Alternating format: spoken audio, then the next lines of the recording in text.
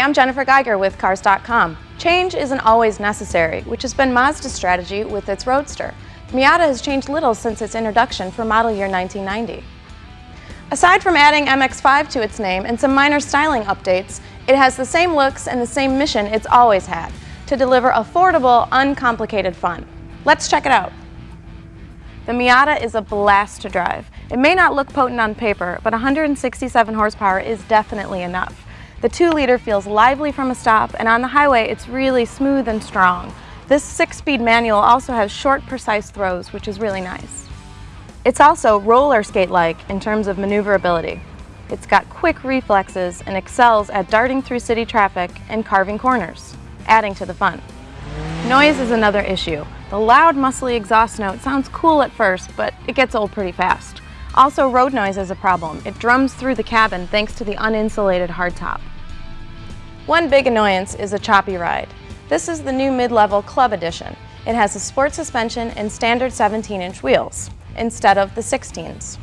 Because of the bigger wheels and tires and the sport suspension, the ride feels pretty jittery. The car's interior has a no-frills theme. The gauges and buttons are clear and easy to use, and there's no fancy multimedia system or navigation system. The simplicity theme continues with lots of hard plastic throughout. It's an overall boring look, but it's spiced up in this club trim level with some body color plastic. I think the idea is that it's supposed to be sporty, but I think it just looks kind of cheesy. At 5'5", I have enough room, but taller drivers will feel claustrophobic, especially with the top up. Overall comfort is another issue. The seats could use some more padding, and nothing is within easy reach. The only storage is a bin behind the driver, which is an inconvenient stretch. The mirror adjustment buttons and cup holders are also in awkward places. One part of this car that's done extremely well is this power retractable hardtop. It's quick, smooth, and seamless, and goes down with the push of a button.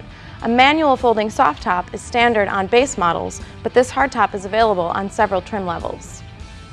The top also gets points for not eating trunk space, which is great because there's not too much to begin with.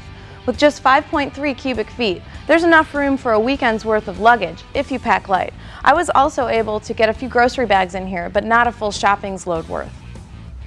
The 2013 MX-5 Miata starts at around $24,000. This club model starts at around $29,000. As a daily driver, this car's ergonomic and space issues might get old fast, but as a second car, it really delivers in the fun department. It's the type of car that you want to hop in and take for a drive regardless of the destination.